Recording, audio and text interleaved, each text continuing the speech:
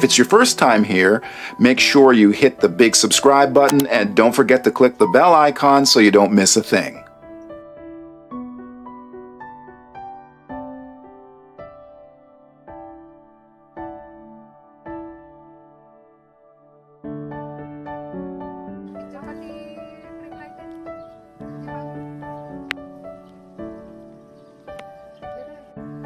Alright, so I just dropped off the first patient. It's a pregnant lady. I think she's like 25 years old. It's her first baby.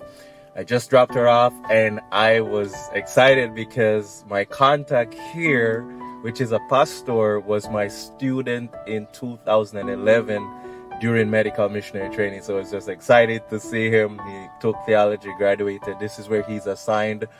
So we'll be working together to keep up with these patients. So that was just exciting to see. Anyways, I'm gonna be heading up to Batanes to pick up the patient, doctor, nurse, and then take them here to Batanes. So to Tuguegarao. Tag along with me for the flight, and we'll see you in the air.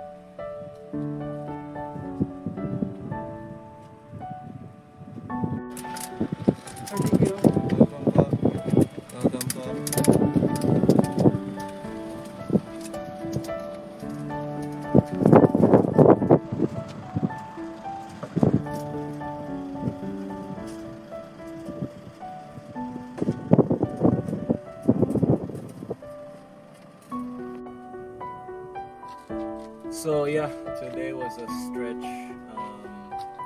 I transported 3 patients. One is a pregnant lady. The second one needs to do dialysis, and the third one is a less than a year-old little boy. And I covered like almost 600 nautical miles, so that's like almost 6 hours of flying. I left home at what, 7:30?